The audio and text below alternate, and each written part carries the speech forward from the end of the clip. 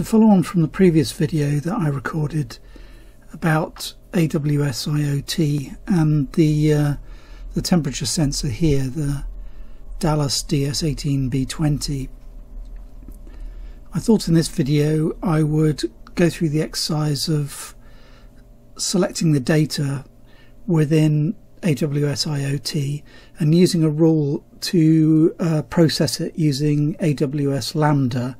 So in this example I'm going to take some live data from these temperature sensors and process it through AWS Lambda, ending up with the data stored in AWS S3.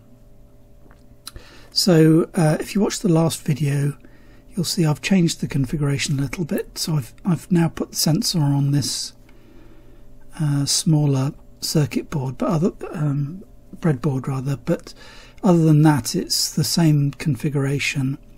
This board here is a GSM module, which I won't be using today. But so this is like a preview of a later video where I'm going to be using the GSM module from the Raspberry Pi W. Let's remind ourselves first of all what the client on the Raspberry Pi side looks like. So if we have a look in the Amazon supplied code here, I made some modifications here in the last video to read the temperature from the temperature sensor, and I've just modified it a little bit more again. And so now what we've got is within each message we've got the temperature reading, and we've got this field sensor ID, which is the unique ID, the 64-bit ID of each DS18B20. So each message will have its own unique sensor ID, and as before I'm sending to this context here with temperature / and then the name of the sensor ID again, so I can pick those up in the Amazon AWS IoT console. So if we switch back to AWS IoT, so what we're going to do here is we're going to use this rules section here to define a rule that allows AWS IoT to route the data to another part of the system. In this case we're going to actually route it to AWS Lambda, which is going to do some trivial manipulation on the data and then write it into S3, which is basically just a file store, the AWS file store. Now before we go through the create a rule, I want to do it the other way around really. I want to go and actually create the Lambda first. So go and create the Lambda function. So if we go into Lambda and I'm going to create a new function, we're going to go with Python 3.6. I'll start with the hello world. So this here, the triggers section, this allows you to attach a trigger that actually calls the Lambda function. I'm going to skip this for now, and I'm going to go back at the end and connect up the AWS IoT as the trigger into Lambda. So for now we'll just say next there, and we'll say get field readings, say stream of temperature readings.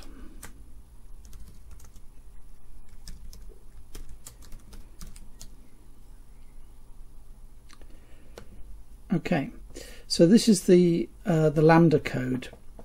This is actually what will run when a message comes in and it gets linked here. So this Lambda handler is where the message comes in. So this field here, event, will actually contain the message, the JSON package that we've sent from the Raspberry Pi.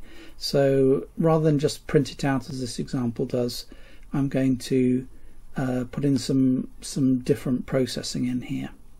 So let me just mark that up and insert my code. So as before, we have the Lambda handler here. What I'm doing is extracting the sensor ID, adding .json onto it. So this is going to be the file name in Amazon S3, and then I'm calling this function here write to S3 to write the temperature value. So that function is just here, and as you see, I'm using this library bot03, which is the way that programs can use the API that connects into Amazon S3. So this is an Amazon supplied library.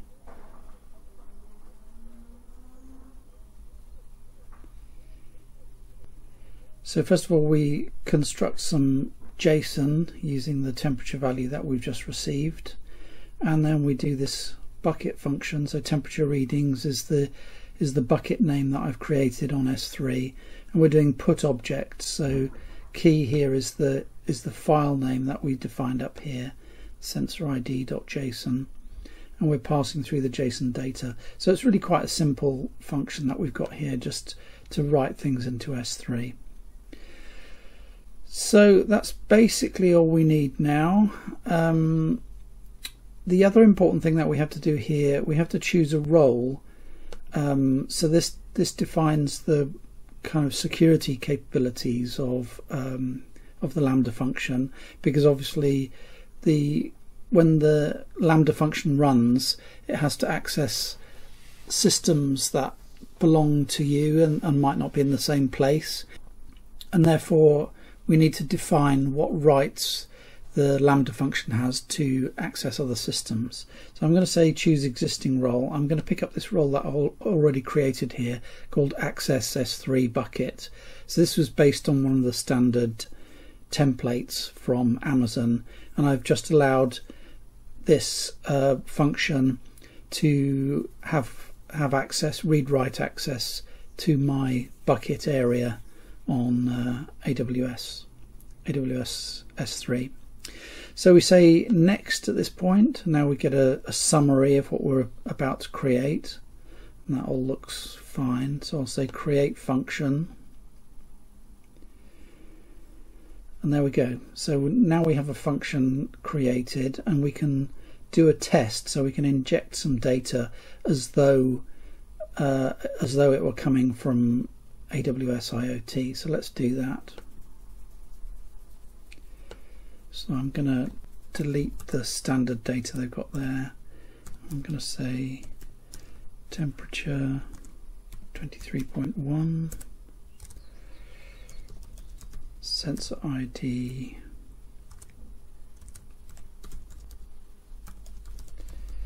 okay, so this looks like the kind of messages that are going to come from the Raspberry Pi, other than this coming from the actually coming from the field will be one of those 64-bit IDs beginning with 28. So we'll say left a comma out there, let's put comma in.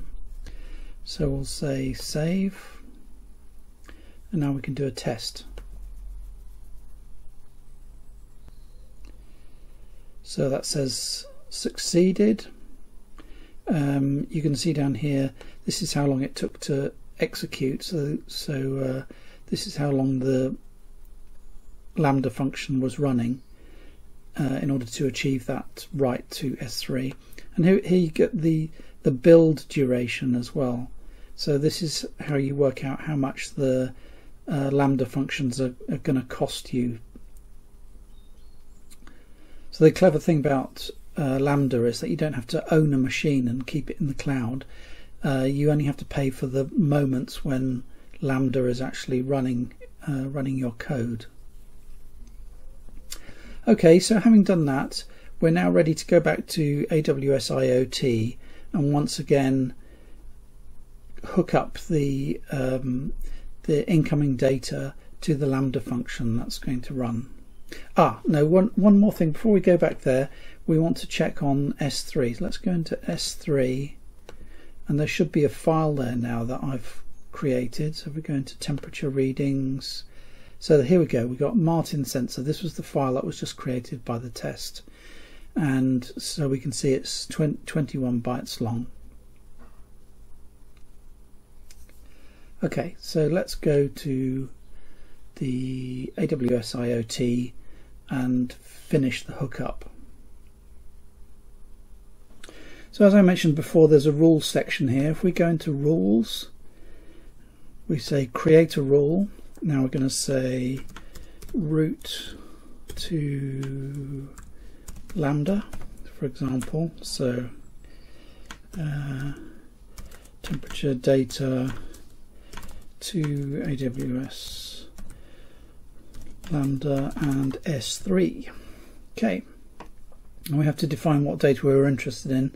So we'll say star for everything, and the topic filter is to match what's in the code on the Raspberry Pi. So we say temperature slash hash. Oh, get it right, hash. And if you remember, hash was the wildcard in the MQTT queuing mechanism that we're using for sending data into the host. So this is just like conventional SQL, except here instead of a table name, we've actually got the name of the topic that we're using in the message queue.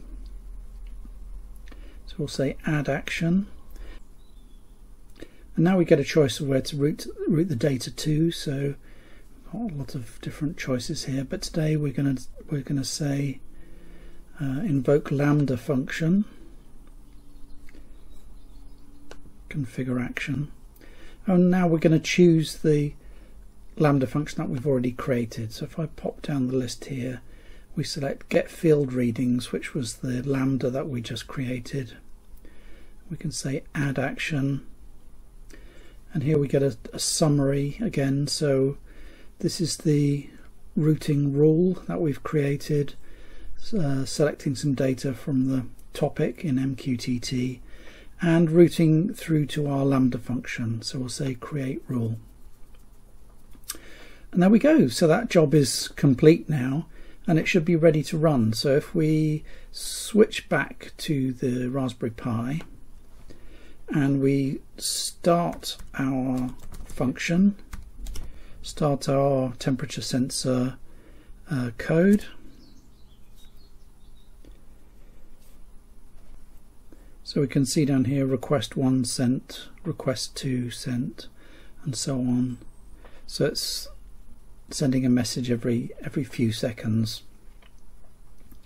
Now if we return back to AWS, now under S3 we should find some new files.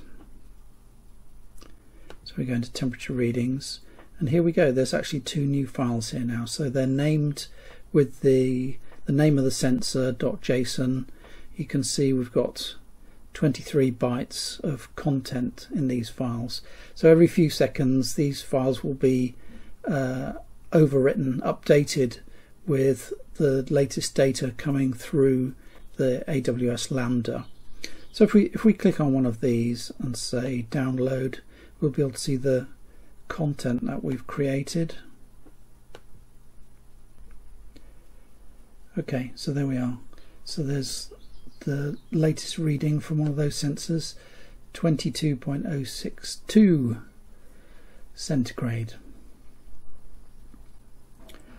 So there you go. It's not so hard to get these messages routed to different places in AWS. Obviously there are more useful things that you can do with it. So in a Lambda you might want to process the data, you know, like generate averages or keep the maximum, minimum, or whatever. Or you might want to route the data from AWS IoT to a different type of stream, so to Kinesis or to DynamoDB. Okay, so I hope you enjoyed watching that. Please give me a thumbs up if you did enjoy watching it, and consider subscribing for future videos, and thanks for watching.